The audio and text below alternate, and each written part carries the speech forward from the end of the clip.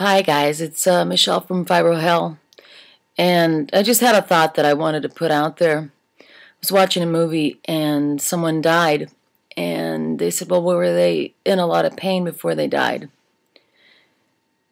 So when people are ill, they worry about if they were in pain before they died, but they don't give a shit about those of us that wake up crying every morning because we're in pain. I don't understand that. I mean, don't we deserve some type of research? I think that the medical community makes too much money off of us because we usually start out with a pretty hard stomach ache, and then maybe your pituitary gland will act up and you get a prolactin test.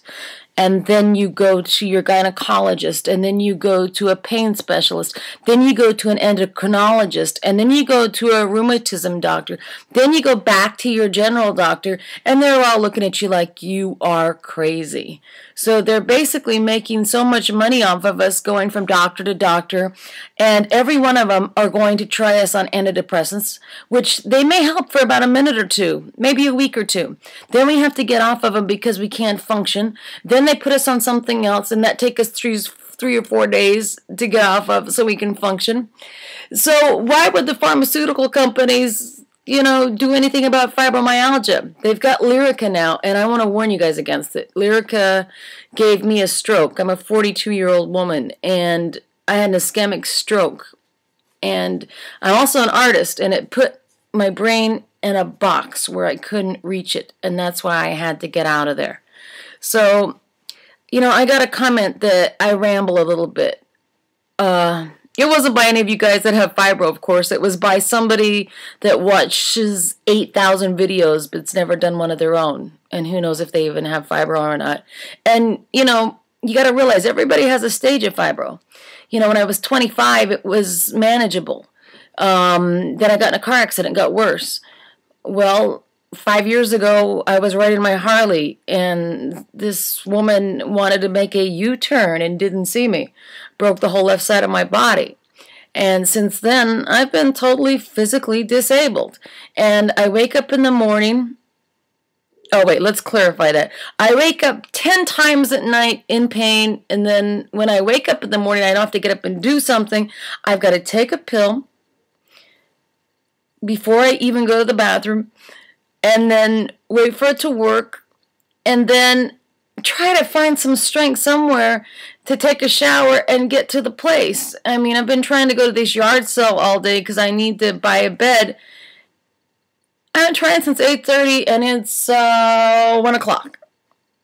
So, it's just amazing to me. They always say when somebody's dying, were they in pain? Guess what, guys that don't have fibro? We're in pain 24 hours a day. Sleep, at least we don't know about it, but then we're generally dreaming about something. We still get hot flashes. We still got to wake up 3, 4, 5, 6, 7, 8, 9 times a night. But we're not worth studying, are we? It's okay to take my body parts out as a hysterectomy at 40 years old, even though they didn't need to. And then they didn't even study it. I mean, come on. We've got to get together. We've got to get some legislation going because, nobody's going to do it for us. There's not a national spokesperson for fibromyalgia. I guess I'll have to, make a hit record or something so I get famous enough for somebody to listen to us because no stars are stepping forward like Michael J. Fox with MS. So we got to do it on our own. I'm going to develop a questionnaire, and I hope all of you guys will tell me what's going on.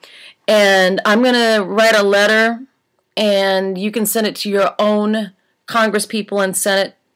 I know they don't give a shit, but anyway, we can try. There needs to be some funding for pain management because people are killing themselves. Somebody might just rule it as a suicide without even thinking, oh, maybe it was because they were in pain every day.